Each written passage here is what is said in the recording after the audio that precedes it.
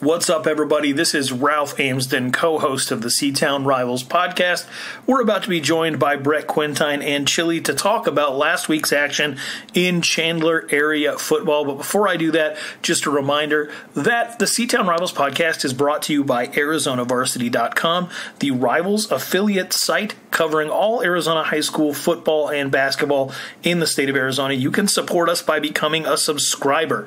Just jump onto ArizonaVarsity.com, and if you're not already a subscriber, go ahead and subscribe. It costs about $8.33 a month to support all that we do. Subscribing to Arizona Varsity helps us bring you content just like what you're about to listen to. We are also part of the ArizonaSportsCast.com podcast network.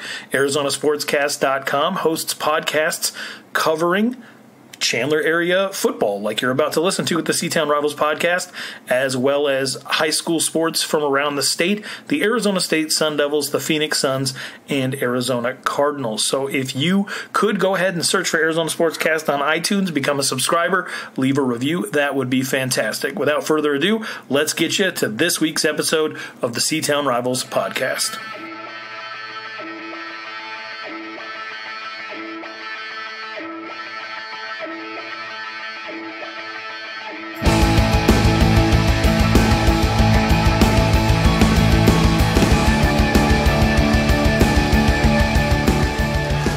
The 2019 high school football season is over, and it ends on a very familiar note. The same note that it has ended on since the 2016 season, and that's with a Chandler area team claiming a championship. In this case, it's a repeat champion. One of our own has won the state championship for the fourth consecutive time. Brett Quintyne here with the C-Town Rivals podcast, and as always, I'm joined by my guys Ralph Amsden and Chilly, and we talk championship caliber football each and every week.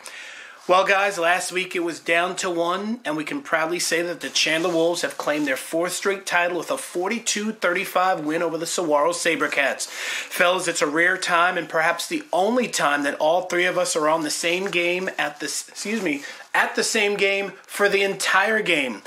Let's get our thoughts. For me, of course, the Wolves, they came out swinging before we even really thought about it. They were up 21-0. There was a time I even thought, Chilly, that this game was going to be a running clock. They never applied that knockout punch despite allowing 28 second-half points. In the end, they still got it done. Chandler, 42-35. Yeah, and you know what? I expected the game to be close. I did pick Saguaro to win this game. I thought that, this being the deepest Saguaro team ever and all that talent that they had, I thought it would be enough to hold Chandler off for 4 quarters. The problem is that they couldn't hold them off for those first 5.5 minutes when Chandler, like a pack of wolves, literally jumped all over Saguaro, and while Saguaro was able to recover, they just couldn't fully recover. And I think, digging yourself into a 21-0 hole, playing uphill battle all game long. It's going to be difficult for anybody. Jacoby Covington showed some fight, with that big hit on Day-Day, and you don't see Day-Day put the ball on the carpet too often. Nope. So, Saguaro showed some grit, something that, I don't think a lot of us around the valley have really had to see at any point throughout, Mons' career. Like some real grit where, they're battling back, where they have to dig deep, where they have to look at themselves in the mirror and, figure out who they are. And because no team down 21-0 would have cut it to within 7 at any point, in my opinion, against Chandler. We've seen Chandler put a lot of teams down 21-0, and a lot of them pack up, fold up, and are ready to head back to the locker room or the buses or back home or wherever. Like, what Chandler has over there is eat that donut. Yeah, and they're willing to do it. They don't want to do it no more. They don't want to jump back in for the next 3 quarters because it's hard to deal with. So this Chandler team is the defense is beyond special. It is beyond special, and I think led by Brandon Buckner. I mean, they're led by a bunch of people: Romney, Reed, or Tyler. But man, what Brandon Buckner does out there, he's so gifted. I cannot wait to see. Pick 6 gifted. Yeah, and I mean, just right place at the right time, making sure that he can put his teammates in the right place at the right time, eating up quarterbacks, running backs. I mean, he does it all out there. One of my favorite defensive players of the year. I can't say enough about him. And, Chandler's going to be super amazing on defense next year. I know that I said that this year was the best defense I had ever seen over there. And I think, but the cupboard is still there. And I think the way they came out in that first quarter, I think they kind of backed that up. I know that Saguaro did come back, but great teams are gonna do that, And if the roles were reversed, it would have happened the other way too. So, I agree. I know they lose Reed and Romney and Maldonado, but man, they got a whole slew of kids, ready to start eating and ready to start running like these Wolves do. Absolutely, Mr. Ralph, your thoughts on the 42-35 victory? I got a lot of thoughts on this game, but just focusing on Chandler because that's what this podcast is about. That first quarter was impressive, and it was really all they needed to kind of end up having to hang on tight. Tyler Beverett and Will Schaefer offensively for Saguaro late in that game really helped them get back into it and make a game of it. But that first quarter was pure dominance, and you have to credit Chandler, regardless of whether Saguaro came back or not. You have to credit Chandler for that that furious run that they went on, and for getting a 71-yard run on the first play of the game. Had there not been a fumble on a vicious Jacoby Covington, former Chandler Wolf, on a vicious Jacoby Covington hit on a running back, then there probably wouldn't have even been a chance for Saguaro to come back in. That 100%. You're right. That would have made it 28 potentially. Yeah. First quarter was amazing, and that's what you have to when you're the bigger, badder team. You got to come out, and of course people are going to make adjustments. But the first quarter is part of the game. People hold up their fist for quarter four. But, how you start matters just as much as how you finish. And speaking of, how they finished, that offensive line led them on about, like a 5-6 minute drive to score that final touchdown. That was key. That was very key. To put them up 14 in the fourth quarter with about 4 minutes left. And that was everything. Was it 2 fourth down conversions or just the one? I know that they had a couple of third and shorts and a fourth down as well. At least one fourth down, yeah. Yeah, they came up clutch. I mean, and it wasn't like Saguaro was playing bad football. If you can hold Chandler to 2-3 yards a run, it's not something that anybody else has been able to do all year long. But if they get 4 3-yard runs in a row, that's first down. That's correct. And so, I thought that Saguaro showed a lot of guts on that final drive, and it ultimately just didn't matter because Chandler overpowered them. They came out, ran past them in the first quarter, and then overpowered them in the fourth. A lot of credit, I think, goes to the Chandler defense for the way they closed out the first half as well, getting that fumble recovery and keeping Saguaro from getting a second touchdown on the board before that horn sounded. I was impressed all around. I think that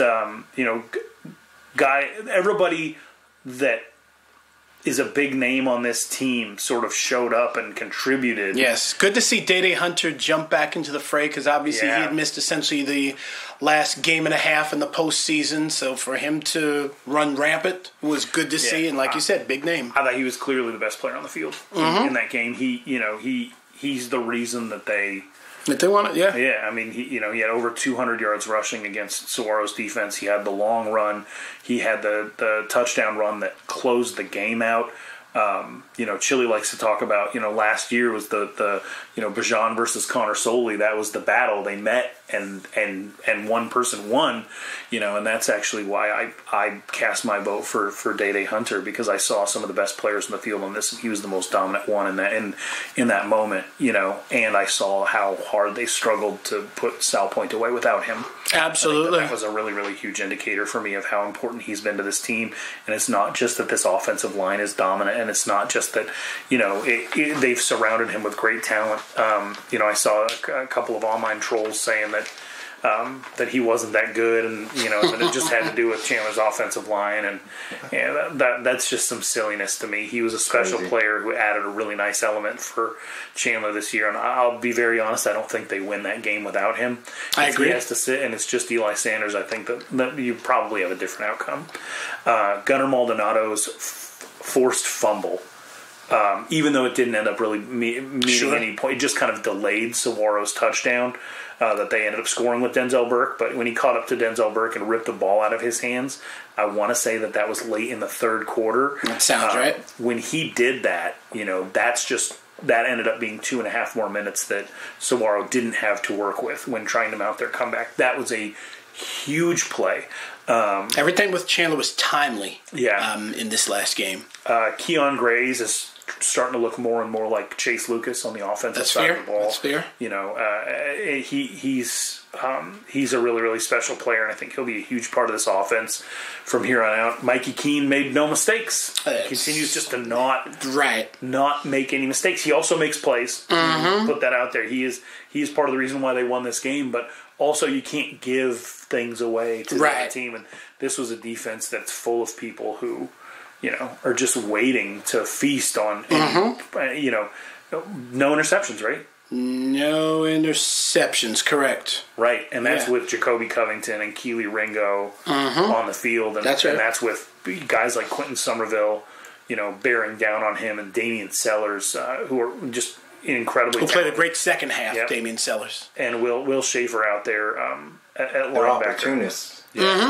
Saguaro, they're very opportunistic. And Denzel Burke, who my first time I ever saw him, he intercepted Spencer Rattler. So yes, you know, Salenberger classic. So Mikey Keene when not he was with turning, Brophy. Mikey Keene not turning the ball over, and I thought that was enormous.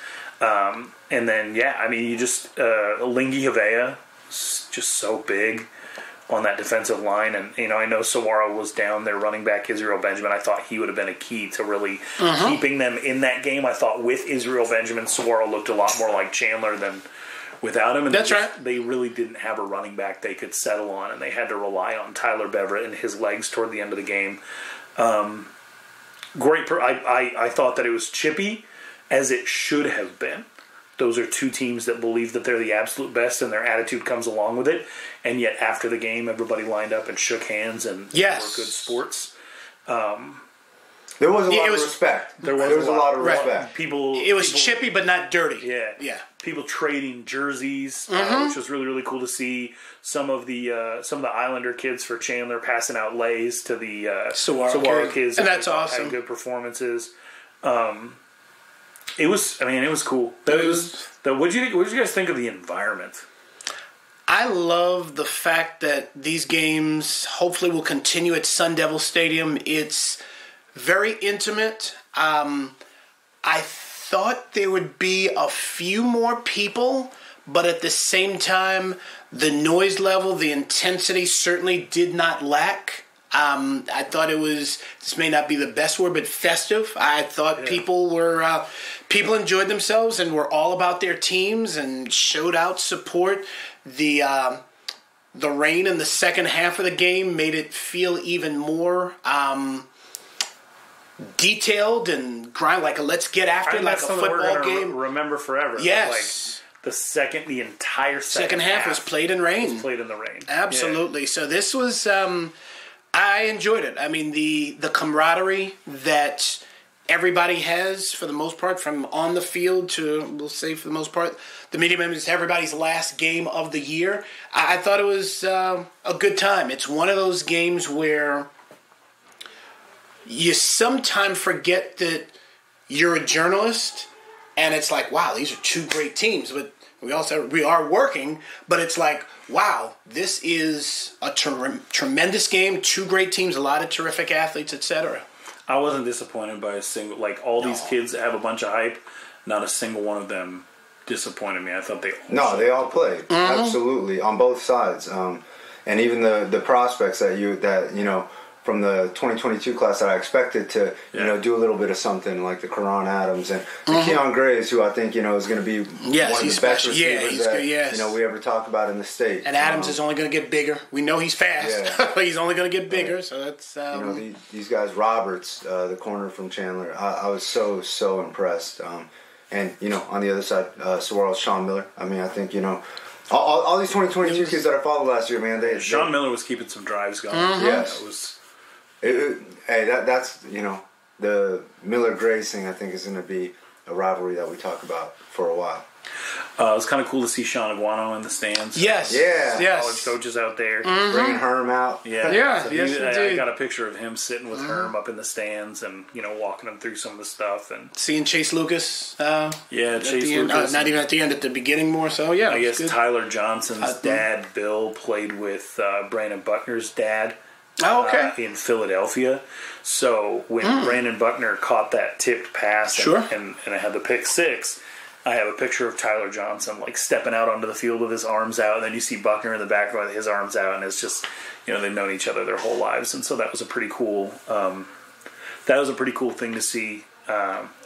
There's a couple other ASU players out there that played at a really, really high level that had some complimentary things to say. Jack Jones was out there. I pointed Keely Ringo out to him, and he said Rivals has the two of you ranked about the same, and he's like, I just want to say we're definitely not the same. I'm the best that ever did it, but that kid is for real, and I thought that was pretty cool. And so I don't know. It was a really, really cool environment for a game. I think it's something that we're going to remember for a really long time. Yes. And it's not even begrudgingly for me at this point. I want to say that the Open Division to me did what they set out to do, which was have a little bit more parity, provide some more opportunity, and give us an opportunity to see matchups that we've never seen before. Absolutely. Because especially with Chandler High, Chandler got to play Hamilton, Chandler got to play Sal Point, and Chandler got to play Saguaro all in the same season. I think and Brophy also had a good year, and they got to play them. I think the only thing lacking in this season that we would have wanted to see out of Chandler High was them getting to play against a healthy Pinnacle, and obviously that's completely out of their hands. Right. Sure. J.D. Johnson, had to medically retire with a heart defect, but they did get to go up against Jack Miller, who's going to be a big-time college quarterback. They did get to go up against Bijan Robinson, who's going to be a big-time college running back. And then they got to finally play Saguaro for the first time ever. And you had all those Saguaro kids, alumni on the side of the field. You had, Lloyd Mills and a whole bunch of other people who had played in the past for Chandler on the other side. And then just jumping in for myself, now that I think about it, I saw all three of Chandler's postseason games, all against opponents that I had never really seen before. I had never seen a Chaparral game. I certainly had never seen a Sal Point game. And Saguaro had been 5 years since I had seen the SaberCats. So it certainly presented matchups that one doesn't see often and allowed more teams to be in the mix. This Chandler team is done. They're not going to play in the Geico Bowl. Right. Correct. I think that's the right move. I don't think they have a single other thing to prove. I think agree. The schedule that they played has them beat up going through the Premier Division and then jumping into the Open. Yeah. That's a lot. Who would they have played? Because the games are at Bishop Gorman this year. The games are at Bishop Gorman on the night of the 20th and the night of the 21st. Yeah, Friday and a Saturday. If St. Thomas Aquinas wins the Florida 7A state championship, they're going to be matched up with St. Louis from Hawaii.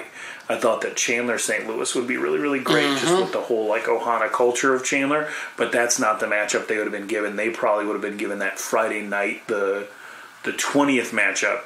Still interested in possibly going out there to see the Geico Bowl and see some of those high school teams play, but there won't be a Chandler High, and because of the nature of the Open Division playoff, I don't think that that invite that could have been extended to other Arizona teams is no longer going to exist, and that's kind of a bummer. And so I don't think you'll see an Arizona team this year because usually they invite a champion, right? And if they were going to, maybe Williams Field would be the best. Yeah. But would be the best bet. I think Williams Field would probably have a hard time hanging with anybody who has a ton of speed from from another state. But yeah, Chandler turned that down. I think it was the right thing to do. I agree. They end with their very first undefeated season since 1949. In a year in which there were no playoffs to be had, you just kind of declared yourself champion. Which brings me to this: 13-0, Open Division champion. They have won 4 titles in a row, 5 in the last 6 years. Where does this rank? Something I was going to bring up as well. I think it's tough. Yeah. Let me explain why go I think ahead. it's tough. I don't know. To be fair to the Jacob Conover-led teams, right? Corona Centennial was a much tougher out-of-state opponent than Capital Christian. Yeah. Like, I mean, I don't even think that that's conversational or debatable. You know, this team was special on defense. I love this defense. I just, man, if I was to pair it up, I like Jacobs' junior year. I was gonna say I can't. Jacobs' junior year was probably That was the year they beat the no punt in the second half against over Perry. Yes, yeah. Because that season also included beating the living hell out of Pinnacle's defense in the second round, where Spencer Rattler went off in that game. Yes. 77-52. Yep. So that's a pretty impressive year. I would probably lean towards that year because I thought about they lost to IMG. That is the year, and it's also the year that they lost to Mountain Point. They lost.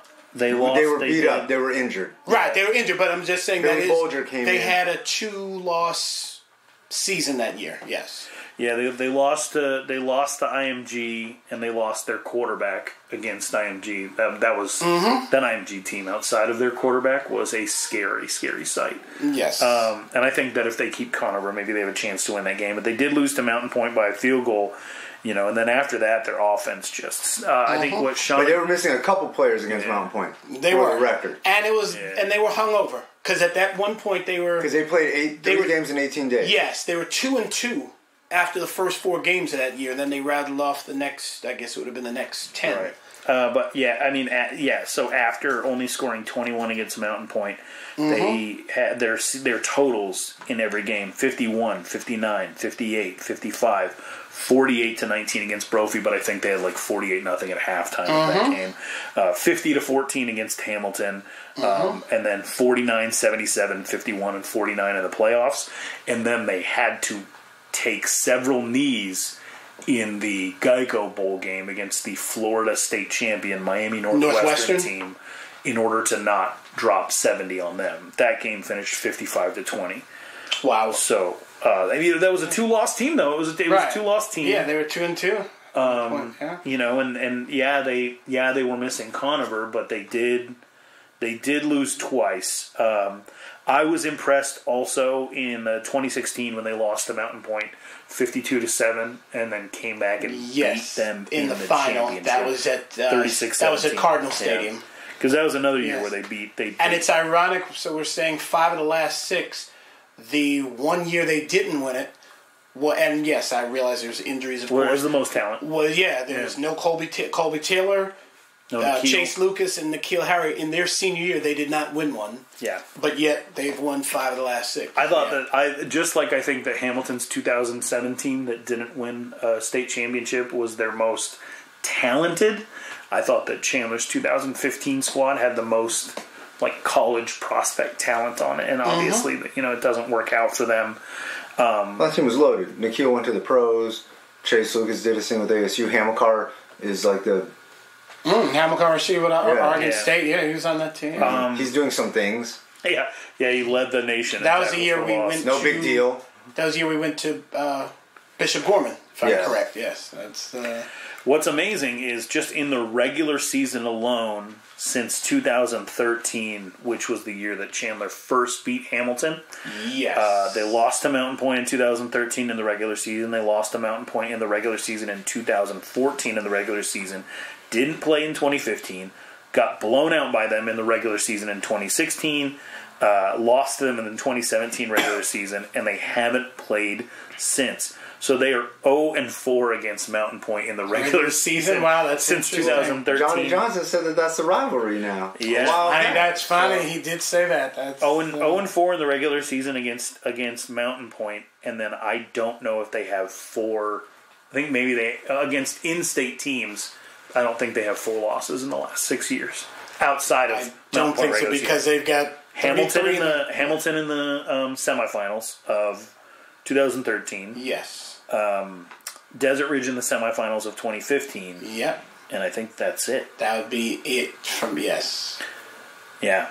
Because the rest of that losses are all the out-of-state teams. Corona Centennial, IMG Academy, Bishop Gorman beat them in 2015. So as it stands now, I guess it's 26 wins in a row overall and 33 in a row against in-state opponents. So would you put this above any of Conover's championship teams? If you were to line them up against each other, you're saying? Yeah, I guess that's what I mean. I'm taking Conover's junior year. That team, I'm taking as the best as of the all best. of them. Do you think that this team beats any of the three? Because those teams all got maybe super hot in Conover's Sophomore sophomore year year. when they beat Mountain Point. So the sophomore year when they beat Basha 48-6, Desert Vista 62-7, Perry 62-20, and Revenge Mountain Point 36-17. Hold on. This is a tough question for me to answer because I've always said that Conover's my Derek Jeter You have? of high school football. So now you guys are asking me to... You don't feel like this Mikey Keene was a fourth year of Jacob Conover? Just not making mistakes. No, Mikey Keene was a special Mikey Keene. I think that, he was, he did... I don't even think we've seen the best of him. I think we're going to see the best of him next year. Oh, I agree. With an experienced Jalen Richmond, Keon Grace. So do any of Jacob Conover's teams beat the Bryce Perkins-led 2014 Chandler High team? Oh, now you're asking me to compare Derek Jeter and Babe Ruth. Okay. Man, that's tough. Man. I think Jacob's junior. I think Jacob's junior year is... That's the standard. Man, I mean... Because if Jacob played... I don't think Jacob knows how much I actually appreciated him. If he played the full season, do they beat IMG? I don't know if they beat I don't IMG. know if they beat IMG. But they beat everybody else, and that game isn't a 14-point game or whatever it was, because that was, 2 touchdowns? 13. 27-14? IMG dropped one at the very end. I mean, yeah. I don't know if they beat IMG. I don't know if they beat IMG. But keeping that game close alone, I mean, I know that they don't want the, Bolger played 2.5 quarters. Mm-hmm. Or no, Bolger he got hurt on the last play. The first. He played the second half. Yeah. Bolger was a great quarterback. Bolger could have started for a whole lot of teams that year. So do they beat Mountain Point in the regular season? Yes. Okay. With Conover. Right. And because they were missing Anderson also. Drake Anderson. Oh, I forgot about it. Yeah, that's right. So, I mean, Oof. healthy. And that kid still rushed for 2,000 yards on the season. Missing a game. Missing 2 games. None of these offensive lines had to face Brandon Buckner. So, it's fun. It's fun to speculate, though. I mean... Day Hunter and Brandon Buckner are very, very special players. 100%. The linebackers on the 2019 Chandler Wolves, I think, will go down in history as one of the more dominant units. Gunnar Maldonado was probably the best special teams player that any of these squads has ever had. Mm-hmm. Now, I think my favorite team, and I know it's hard to play favorite, my favorite team would be either the 2014 or the 18 team. I'm going to lean towards the 18 team. Just because some of the personnel, it was obviously Jacob's senior year. You knew DeCarlos senior year. For a long time. Librock. I just thought that I really enjoyed Zach Bowers. I enjoyed that team. And I think I was probably more fired up for that particular championship game for a lot of reasons than any of the others. So I think that might have been, the 18 team might have been my favorite team. I think the 14... Because they came off that crazy semifinal win also. I think the 2014 team is the one that kind of sticks out to me because they opened the year against Centennial. And then I traveled out with them to see them beat Dylan McCaffrey and the Valor Christian team out in Colorado. That Centennial team, was that the Josh Rosen team? No, no. Who was on that? No. That was St. John Bosco. That was the year before. Okay, that was the year before. Okay. No, the Centennial was Peoria Centennial. Was the Centennial. Oh, okay. From here. Oh, they opened. Okay. Yeah, they opened the season against Centennial. And then the thing about that year was when they came and they played Hamilton, Hamilton hadn't lost at home in 10 years. Oh, that was it. Yes. And they beat them 56-24, and then they blew out Perry, blew out Bash. So these are all teams that we follow with this podcast. Mm-hmm. So we saw them blow out Hamilton, Perry, and then Basha, and then re-get Basha and Hamilton in the championship. And that's the only Chandler-Hamilton championship. There hasn't been So that they've met in the playoffs several times. They've met a million times, and it's always a special game. But that's the only time they ever played. So, yes. And that game was closer than the final score, because I believe it was 28-7 was the final, but it was a closer game than that. Yeah, and that team obviously had, Justin Jan, who went to Colorado, N'Keal Harry, who's with the Patriots now, Chase Lucas, who's in his third year starting at cornerback for ASU. I think Dustin Woodard was a young guy on that team, and he's now in his fourth year starting on the offensive line of Memphis. Bryce Perkins, who's about to play in the Orange Bowl, was on that team, and so and then you had some younger guys who who were still coming up, who ended up doing some pretty special things, and so to me that 2014 team, their first championship. Kyrie Woods, was he on that? The kid who's at San Diego State now. Kyrie Woods was he on that team? Might have been on that team. Yeah, I think he was a younger guy on that. On that team, that team was really, really special, and they've all been fun. I can't wait until the day when we're talking about like which Perry team had the best championship run, or which Basha team had the best championship run. Mike is going to be running the podcast when we do that. My 11-year-old son. But no, you're right. It's great. We know these things don't last forever, right? Because we watched the fall and now reemergence of Hamilton. Over that time. And, there were some whispers this year about whether or not Mike Sadebski was the right guy, and whether he would, he came all the way out here from Michigan to coach a losing football team. No, he is the right. This is again, more than anybody, when he talks about football, you can see how much he loves the game, and he's super, super dedicated to that team. I think he's going to do some special things out there. I doubted them this year. But they back. When was the last time somebody went from 3-7 to a game away from the championship game? Right, which they probably should have honestly been in. Which is, one of the reasons why you wonder, did Chandler? I think that people will wonder, did Chandler face the best team? They got to face Saguaro, which is one of the best programs in the history of the state, and this is probably the most talented Saguaro team from top to bottom.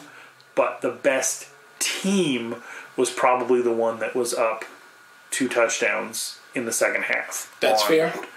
On Saguaro, up by 10 points in the second half on Saguaro before their quarterback broke his collarbone, and the team that was up on Chandler in the fourth quarter. I think that was, that would have been a great championship to see. Sure. And if Chandler had an opportunity to prove it against that team, then maybe we'd be talking about this being one of the all-time classics. Different. Yeah, but still, great game. Incredible team. Can't take anything away from them. The only undefeated state champion in Chandler high school football history. Wow, which is weird. For a team that has 5 titles, which now matches what Bellis did at Hamilton. Hamilton has 7 titles, but now we can start talking about the fact that since 2003, which is 16 seasons, 12 state championships in the city of Chandler. That's awesome. That's crazy. That's why we do this podcast. Yes. That's right. That is absolutely. So now it's... fellas, it's been good, as always. This was a lot of fun. It always is. Each year has a different theme to it.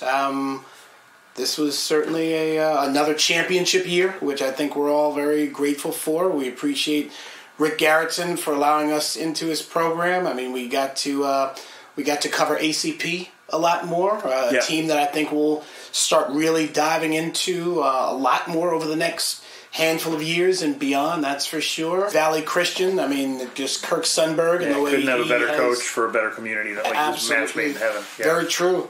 We'll see what goes on with their Perry Pumas over the next few years. Hopefully Basha can rebound from some injuries. The post-Purdy era for Perry. This will be the first. We'll find out what this team No is Purdy, no really James. This will be the first time in 5 years that we don't call their names in 2020. But overall, fellas, it's been, as I like to say, it's been real, it's been fun, and it's been real fun. Chilly, Ralph, Brett, we're out.